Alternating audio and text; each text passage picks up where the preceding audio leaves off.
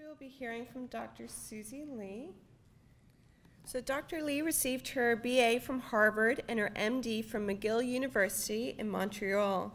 She then completed her neurology residency at Mount Sinai Hospital in New York City and her behavioral neurology fellowship at the UCSF Memory and Aging Center.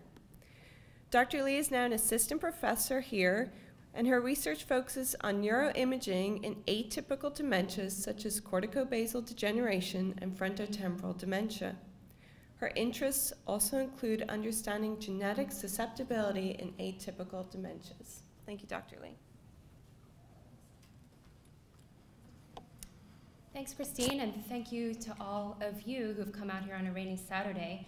I'm going to talk to you a little bit more in detail about some of the things that Dr. Rabinovici and Dr. Miller brought up, and specifically focusing on understanding corticobasal degeneration. So first of all, I'm sure most of you have wondered, why is it called corticobasal degeneration? Well, the reason is, let's see, is this working? Let's see, where's the laser pointer? The reason is that okay, great. That the regions involved are the cerebral cortex, which is the surface of the brain, that is what we also know as the gray matter, and also the basal ganglia are involved in degeneration. The basal ganglia are important for movement, so that's kind of what's embedded in the name. And CBD was first described as a movement disorder with symptoms such as limb rigidity or stiffness, tremor, what's called an alien limb syndrome, in which there's difficulty kind of telling the arm or the leg what to do, difficulty performing a learned sequence of movements, which is also called apraxia, and sometimes there's sustained muscle contractions, which we call dystonia. So really sort of stiffness in the arm that seems to be sort of stuck in one position. Finally, there's also postural instability, so if somebody is knocked off balance, it can be very difficult for them to maintain standing.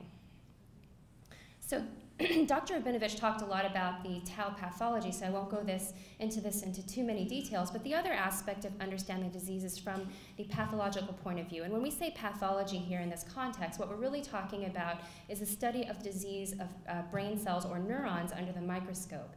And so both CBD and progressive supranuclear palsy, or PSP, have tau protein deposits, which is what the two diseases have in common.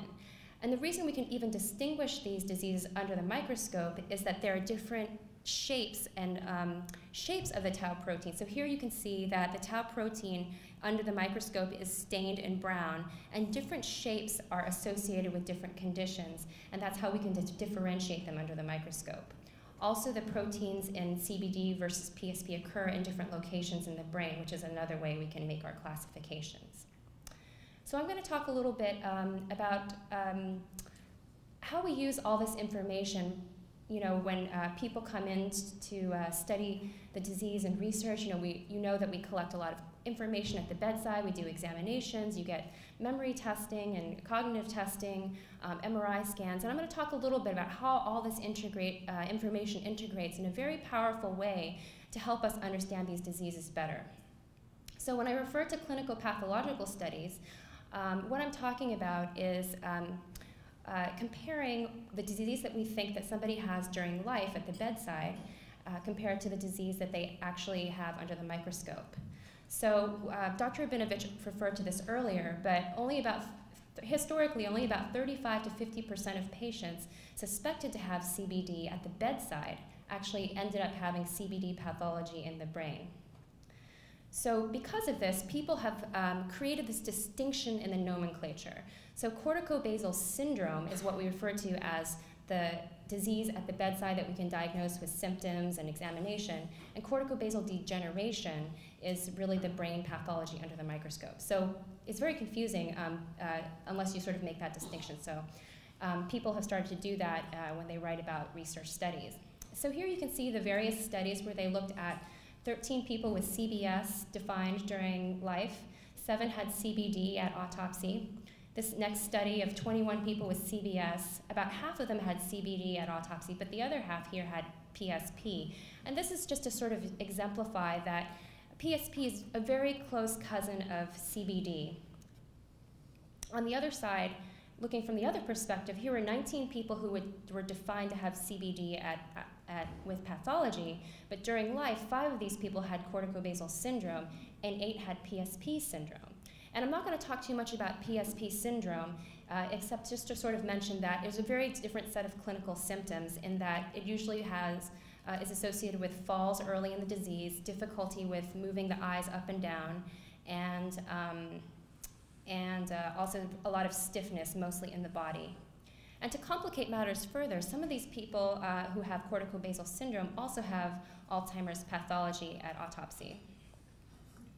So because of this sort of complexity of these diseases in the field, what we decided to do a few years ago was to understand CBS and CBD at UCSF. And really the question was, if CBD is hard to predict during life, how can we better understand CBS and CBD so we can get a more accurate diagnosis? And you've heard the relevance of this already. So some CBS have CBD pathology. This is tau. Some CBS have PSP pathology, also tau. Some CBS have Alzheimer's disease pathology, both amyloid and tau. And so if you were to imagine a treatment, when Dr. Boxer talks about these different drug treatments, we're really targeting the protein. So we're trying to figure out what the protein is as early as possible so we can get the right drug to the right person. What we looked at was 18 patients with CBD pathology and to try and figure out, well, what various clinical syndromes do they have, and 40 patients with corticobasal syndrome to look at the pathology they have. And so here what we have are, we had 18 people who had CBD at autopsy, and there were 3 different syndromes that we thought they had at their first visit to UCSF. So what this really means is that at their first visit to UCSF, about 5 people here in blue had this non-fluent variant primary progressive aphasia. And the best way to think about this is that it's a progressive language disorder where we have difficulty with fluent speech. It's very effortful. About 7 people here in red had this executive motor syndrome, which is a motor disease where there's difficulty with movement, falls, also executive dysfunction, which is kind of a classification of various cognitive functions. The best way to think about this is, if you think about what an executive does in a company, they plan, organize, multitask. It's not memory per se, and so these patients had a lot of problems with executive function. Now, the third major syndrome that we saw that was caused by CBD was this entity called behavioral variant frontotemporal dementia, which is a condition that Dr. Miller has really sort of pioneered the understanding of throughout his career. And it starts with early personality changes and not a lot of motor symptoms. So I'm going to talk a little bit about each one of these to sort of show you what the experience is like for an individual. People who have non-fluent aphasia due to CBD, they all seem to have first symptoms within the language domain. But as you can see here, so this is time 0 for each of these symptoms. As you can see here, within each individual, other classes of symptoms can emerge. So as Riddle told you earlier, people can have behavioral changes and motor symptoms occurring at different times throughout the disease. And some of these symptoms are spaced on the scale of years apart.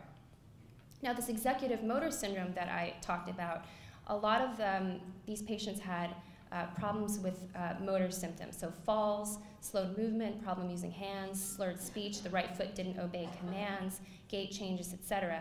And you can see that they also developed cognitive changes and behavioral changes at different time points during the disease. Now, this behavioral variant FTD due to CBD was a little bit different in that actually these patients did not meet criteria for corticobasal syndrome when they first came into UCSF, even though ultimately they ended up having CBD. They had behavioral changes, that was kind of the earliest symptom, but then actually they also developed cognitive changes and motor changes late in the course of the disease. So here in this one person, personality change occurring at time 0, but then motor symptoms emerging as late as 8 years after.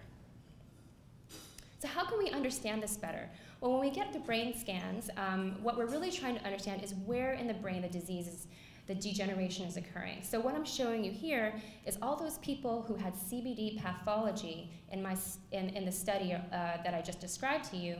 And what we can do is compare their brains to a group of controls to look at areas where the brain seems to be atrophied or to be shrinking. And I've sort of provided these sort of plane references to show you where the planes of sections that we're looking at. Probably the easiest thing to look at down here is the sides of the brain. So you can really see that the front of the brain is affected, the frontal lobe here and the temporal lobe, both on the left and the right side. This helps us understand where in the brain the degeneration is occurring. And if we look at each of those different clinical syndromes, I told you about the behavioral variant FTD, this executive motor syndrome, the language variant, aphasia, problems with aphasia. You know, all these people had CBD at pathology, but why is it they have such different symptoms at the beginning? Well, when we map each of these groups of syndromes onto the brain, you can see that even though there's overlap, they affect different parts of the brain. So for example, in red, you can see the behavioral variant affecting a lot of the front. And we know that the frontal lobes are very important for social and emotional cognition, and language is on the left side of the brain, so you can see that the language patients in yellow had atrophy all on the left side here. So it kind of makes sense, and it can help us clue into why people have different symptoms, even though they all had CBD. Now going to the other side, autopsy-proven CBS, we had 40 patients with CBS at first UCSF visit, and 35% had CBD pathology. And similarly, we have another analysis here where all of these people had CBS, and this first column was due to Alzheimer's disease, the second was due to CBD, and the third was due to PSP pathology. And just to kind of get an overall, there's a lot of little brains up here, but to get an overall picture, you can see that the areas of the brain affected are very different from each other. How can we understand this a little bit better? Well, finally, what we decided to look at was everybody kind of with the pathology of either CBD or PSP or other similar pathologies, and compare them to people who had Alzheimer's pathology, even though all these people had the CBS at the bedside. You can see that in light blue, the people who had tau and also the tau pathologies were more in the front of the brain, and the people with the Alzheimer's pathology had disease in the back of the brain, but there's this region of overlap in the purple here, which actually overlies a lot of the motor regions. So this explains how you can have a motor syndrome caused both by Alzheimer's disease and by tau disease. So hopefully what I've done is explain to you a little bit about how CBD really affects the frontal lobes, resulting in a variety of clinical syndromes early in the disease. These can be a non-fluent aphasia, executive motor syndrome, behavioral variant FTD. Motor, cognitive, and behavioral changes emerge at different times in the disease course within individuals. You can also see it without early motor symptoms. And at UCSF, based on those numbers, about 35% of people with CBS had CBD pathology, 23% had Alzheimer's pathology, and 13% had PSP pathology. But I think that with amyloid PET imaging for Alzheimer's disease and tau PET imaging for CBD and PSP and other tau diseases like Dr. Rabinovici spoke about, we really have the potential to diagnose this protein correctly in at least 75% of CBS during life. So with that, I wanted to thank you very much for coming today. And none of this research would be possible without patients and families dedicating their time and really sort of contributing to our efforts. So thank you very much.